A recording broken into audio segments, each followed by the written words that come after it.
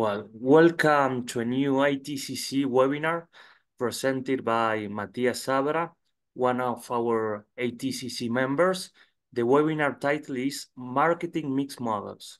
I'm Lucas Lombardi, your host and moderator for this session. Thank you for joining us today.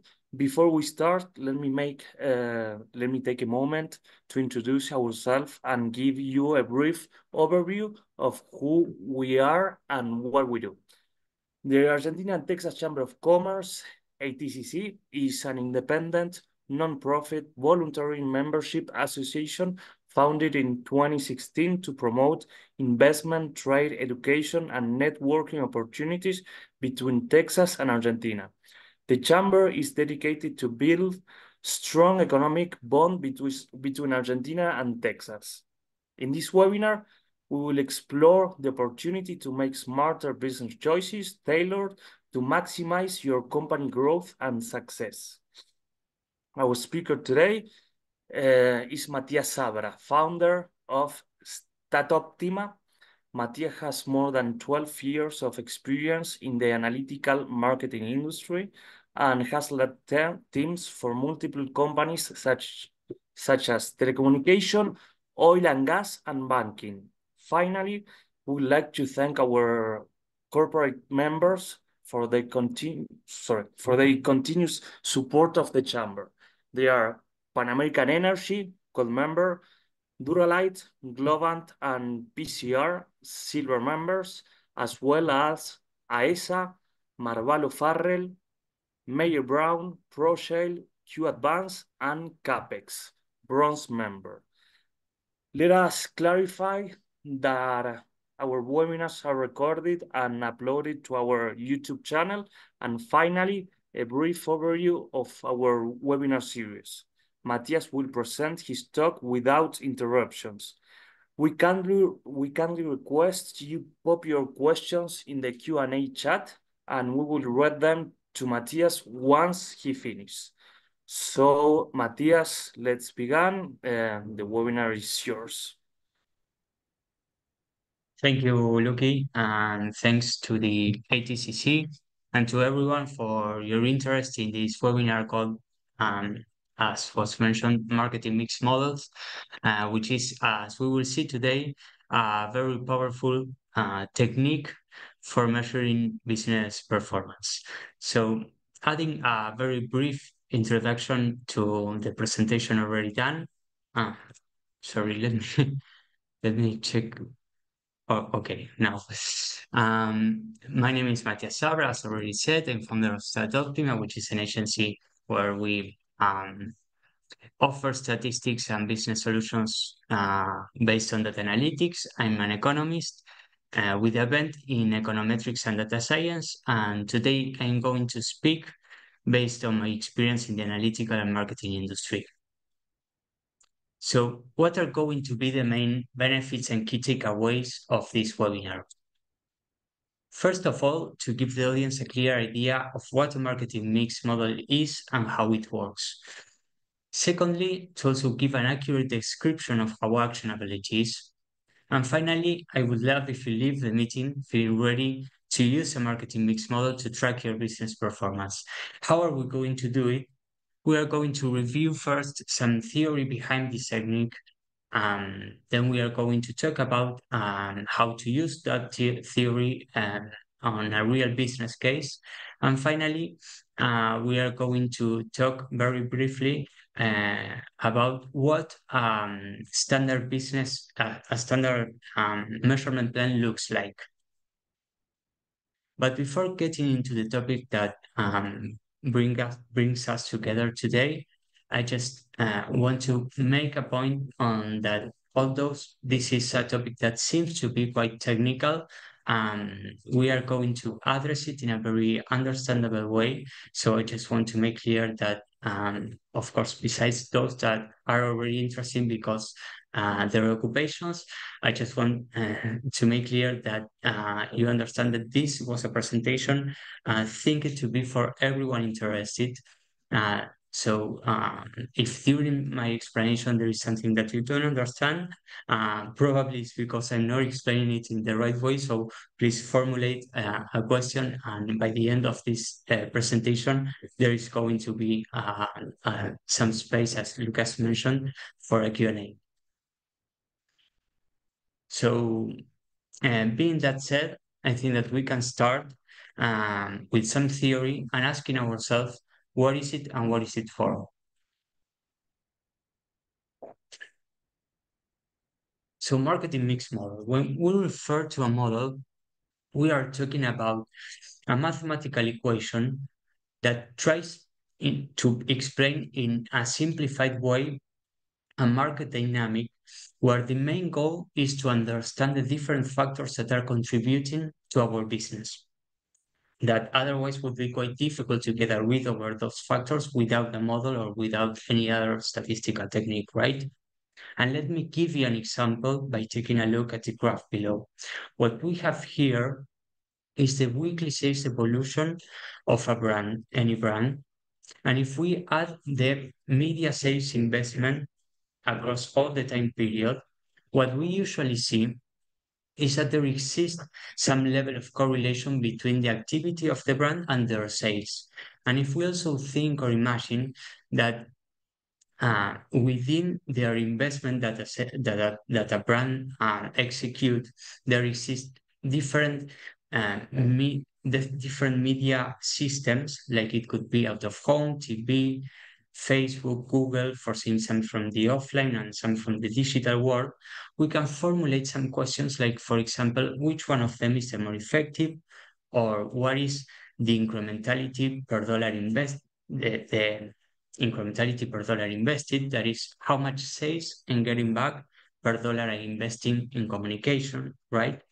Also, we can see independently of the activity of the brand that there are variations in sales that may depend on other factors not directly controllable by a brand, like it could be variables related to the weather or the activity of the competition, um, or simply isolated events that may affect in a positive or negative way to our sales, right? And finally, also, we can also see that during periods of absence of our activity, sales don't fall below a certain level.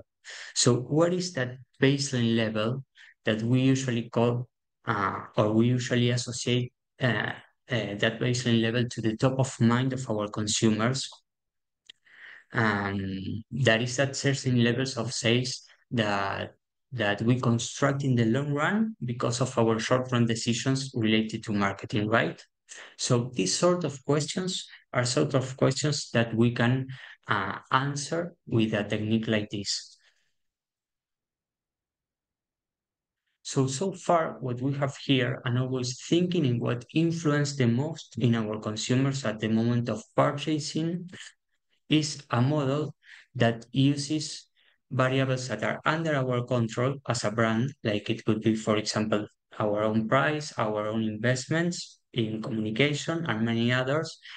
It also uses context variables and everything combined to explain an indicator of performance of our business. Usually it is sales, but it could be any other of the ones that I'm showing, or any other that you can imagine. And here it comes the main two challenges that I usually call them the two challenges that involves the beauty of building a model. The first challenge is related to the fact that since a model is a simplification of a reality, we must take into account the most relevant variables of that reality to be the most closest to the truth. And that is the first challenge of building a model. The second challenge, it is related to the fact that since the variables within a model are of a diverse nature, the way we measure them and the answers we want to get from them are as well of a diverse nature. And let me give you an example. It is not the same to measure how changes in price affect sales than to measure how changes in advertising affect sales, right? And here comes another question, and of course I'm going to look through it here. And the question is, how do we measure advertising?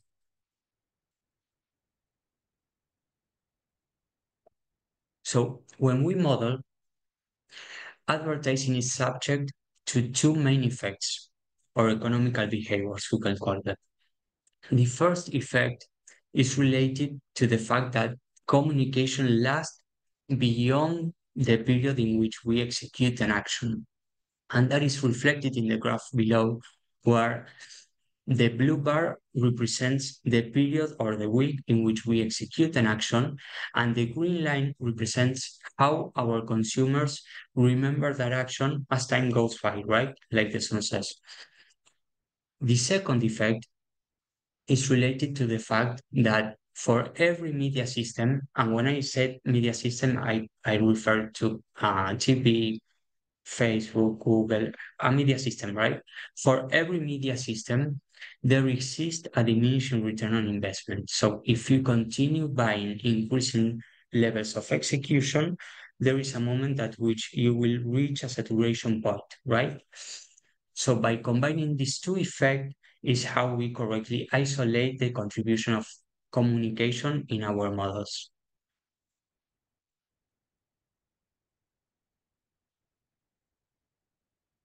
So what we finally get is a model that correctly represents the dynamics of a market. And that is what we are looking at in the graph at the left, where the blue line called actual represents the real variations of sales across the period analysis. And the red line represents what a model could do with the most representative variables that we selected. And that is called predictive. And here I want to do a clarification with the word predictive.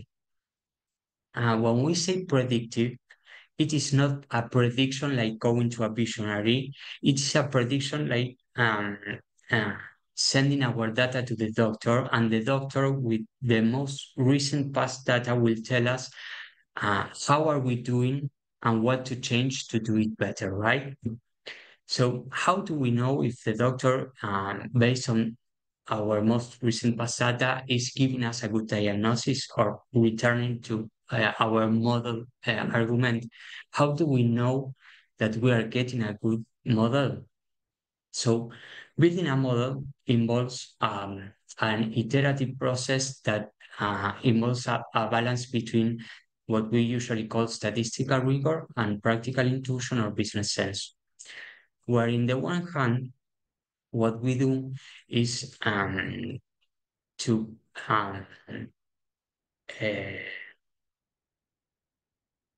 to prove our models against statistics to be between certain parameter to be between certain parameters. One of them is the so well-known R square, which give us a sense of how well our model is fitting against the real variation of sales across all the time periods, right? But of course, we also look for other statistics in order to get a rigorous and healthy model and unhealthy model, statistically rigorous and healthy model, right? And on the other hand, we got the business sense that where what we do is to formulate hypotheses based on our business expectations, and if throughout the process those expectations are not met, then um, we ask ourselves what could be wrong. If it is the model specification, it is that there was an omitted variable, it is something wrong with the data, or maybe there is a new learning that we have to assimilate and and ask ourselves what do we have to modify to get an optimal model. Once we get an optimal model, we can decompose it and analyze results. So there are two ways to analyze results. That, of course, uh, uh, they are uh, uh, they live they live together, right? So the static where we can determine from here the main contributors to the business. And from here, we can do every kind of analysis and comparisons related to cost analysis and return on investments. And the dynamic, where whether the business is decreasing or increasing, we can determine from here um, the main drivers of change from the business from a period to another, and in the static is for a certain period, right? A second set of results are the optimizations. If we take a look to the graph below, what we have here is for every media system, there is a curve. And in the horizontal axis, what we have is different levels of budgets. So for each, oh, sorry. So for each budget level, depending on the media system that we are analyzing, will correspond an incremental revenue. So what is interesting here is first to get to know the shape of the curve of each of your media system, and secondly, how do they work together? And that is the main goal of this, how all of my media systems work together given, of course, a media budget, a total media budget, right?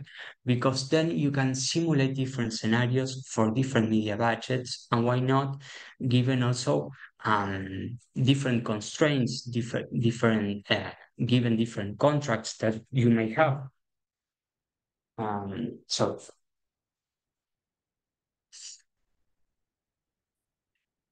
to then obtain media mix recommendation that will give you an optimal incremental revenue. So up to here, this is all the theory that we have to move on to our next stop. Hope this is not too much about theory. And that is an example on how we can use it on a business case. And let me give you some background about this business case. This was a client from the telecommunication sector. This happened in Argentina a few years ago. As you can see, we took off this project in 2015. And what one could breathe in the air when talking with the client was like they were having a great party, but suddenly something went wrong. Their leads, which is what we are looking at here, decreased, measured, of course, from 2013 to the whole 2015 by negative 22%. Also, in Argentina, we are very famous because of Lionel Messi first, but secondly, because of high inflation rates. By 2015, the annual inflation rate was about 30% in average. And that was a problem for keeping efficiency at the moment of purchasing media executions. And finally, the context of the market was really complex. You can imagine that Netflix came to the market in 2011, and there were another two main competitors in terms of market share. So the objective was to optimize the media impact on leads generation. And this was very important to us because this was a statement given by the client and gave us an important question to answer by this technique. Their leads were decreasing.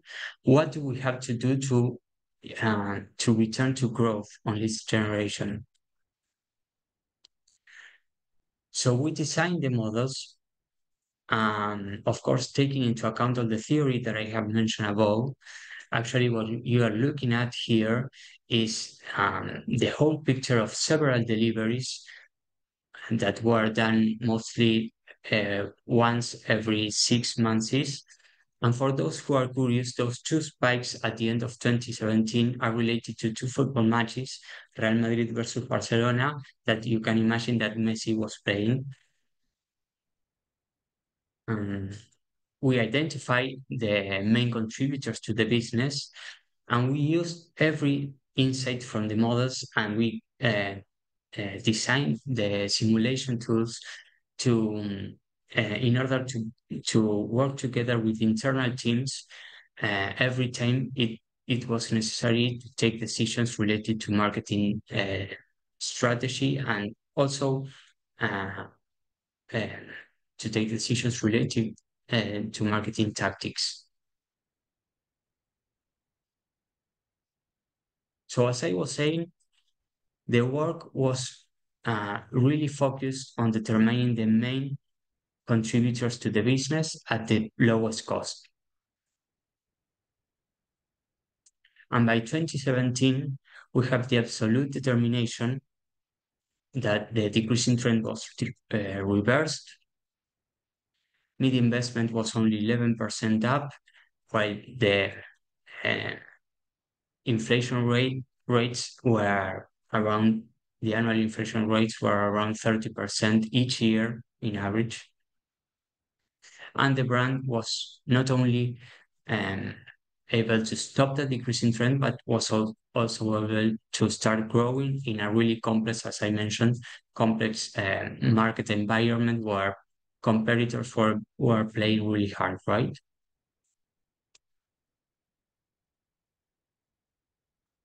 So moving on to our next stop, how can we implement a standard process or a standard measurement plan like this? So generally speaking, when we talk about the measurement plan, there are at least four main stages. Once we define the main question to be answered. The first stage is related to data collection process, where we usually have at least three data sources related to the data collection, usually business data source, third-party data source, and context data source. In a second stage, we design a singular database that is functional to every kind of data analysis and descriptives that will give us a good context that will uh, be functional also to get the necessary knowledge to formulate our hypothesis, to in a following stage design the model to get results and to design the simulation tools to finally deliver results in the more convenient format for the client. Here I'm pasting some of them, but of course there are multiple ways to deliver results depending on the client. Usually, depending on the scope of the uh, project and depending, of course, on how fluent is the communication in the first stage, a standard measurement plan, it lasts from 5 to 6 weeks, of course, depending mostly on the scope and on on the first and second stages, right? But that is the benchmark. From a more profound and philosophical point of view, when we talk about the measurement plan, we always say that it is like a living tool that to keep it alive, we have to update our databases every time we want to um, take business decisions in order to re-update our models and our results in order again to recalibrate our optimizations. And recalling our analogy from the doctor, this is like a virtuous cycle, like going to the doctor once every 6 months or once a year, and to check how are we doing and what to change to do it better, right? And this is the philosophy of a measurement plan, and this is how we see it. So to conclude, and then we can spend some time for a Q&A, I want to bring back our benefits and key takeaways. Uh, the benefits and key takeaways that I promise you that we will have for this webinar. So regarding the theory behind a marketing mix model, always remember that the better the data, the better the results. This is like cooking a meal, and the ingredients in a way are going to be determinant of the results. But maybe you are thinking that your business or the state of the data of your business is not at that stage to be exposed uh, to a measurement plan like this. So let me tell you, if you're one of those, that if there is a problem or a business concern um, that you need to resolve, then we can manage the data. But it is important here that the direction in which things happen is like this. There should be a big problem to resolve, whether uh, or regardless how the state of the data is, and not the other way around. That is how I do think we can unlock growth for business, right? And finally, I'm not sure if you're leaving the meeting feeling ready to use a marketing mix model to track your business because I cannot see you. But at least I hope that you're feeling more closer to the methodology and more closer at least to what a measurement plan looks like. And what I can remind you is that this is a living tool, and if you want to enhance your business decision, um, well, it is important to keep it alive.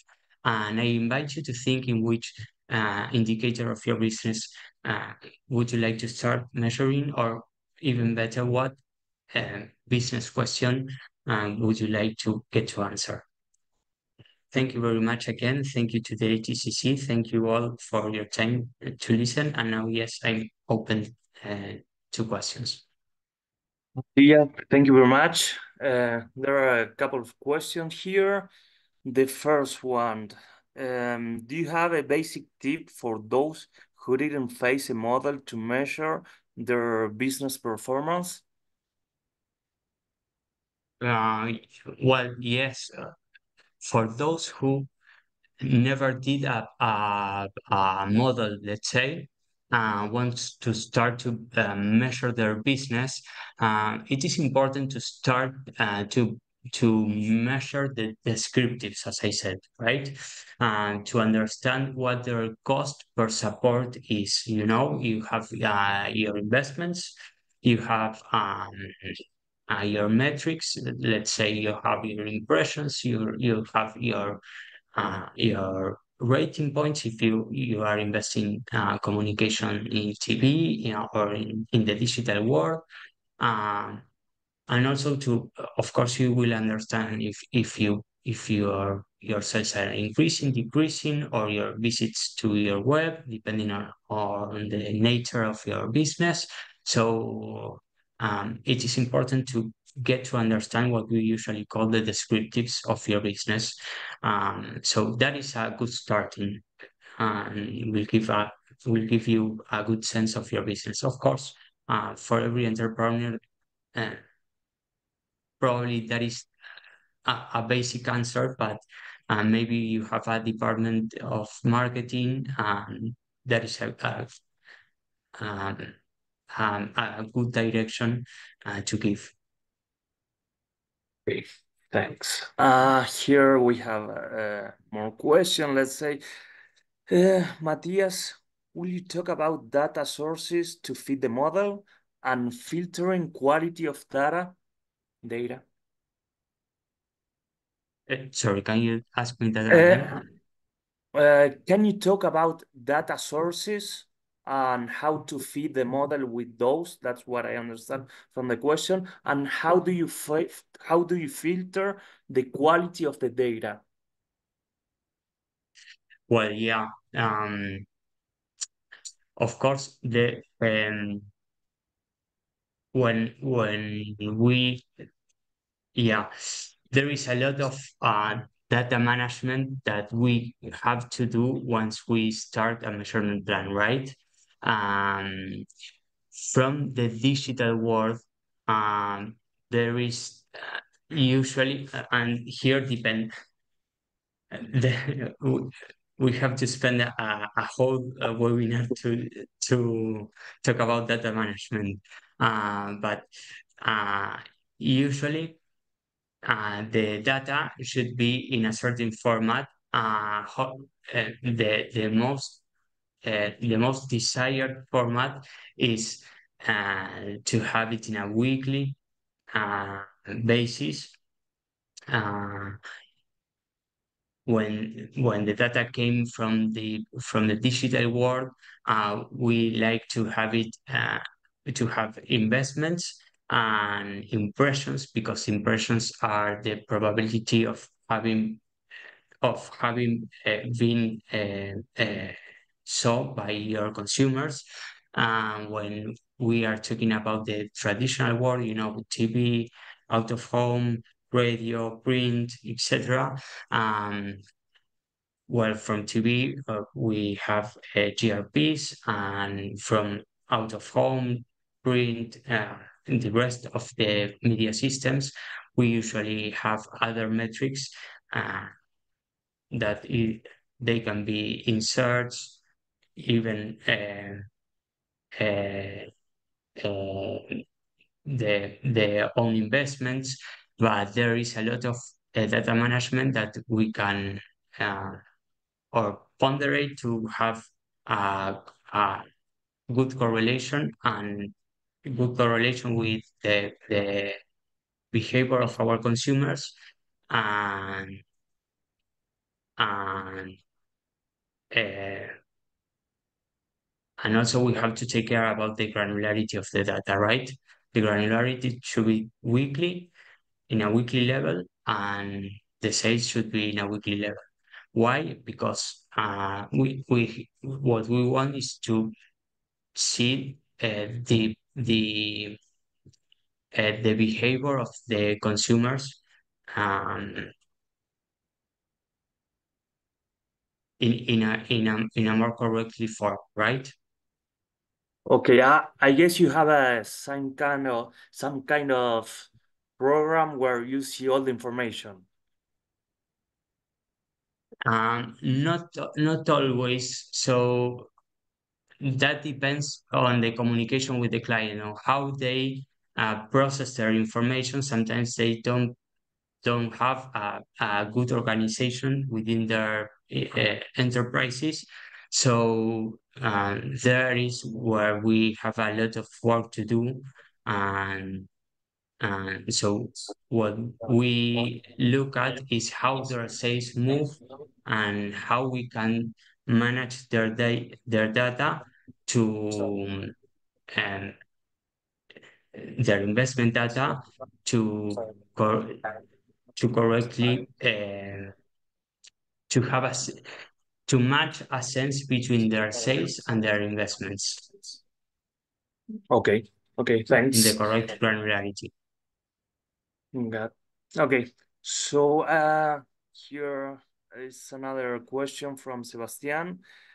Does this marketing mix model apply to all types of companies? What kind of brands fit better? And good question.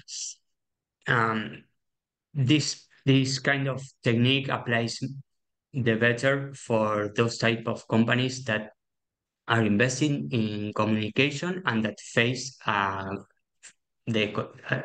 consumers in the market, right? You want to understand the contribution of your marketing to the business. So if you're investing in marketing, um, this is a technique in different type of marketing. Think it's as a whole. You want this is a technique that applies to you.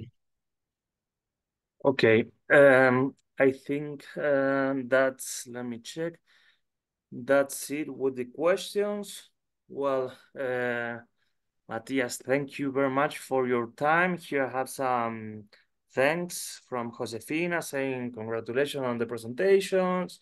Well, that's it. So remember that the webinar is gonna be on our YouTube channel where you can see it later. And well, again, thank you, Matthias, for your time, your presentation. Uh, that's it. Do you want to say something else? Thank you very much again. And please, if there is any additional question, you can write me an email.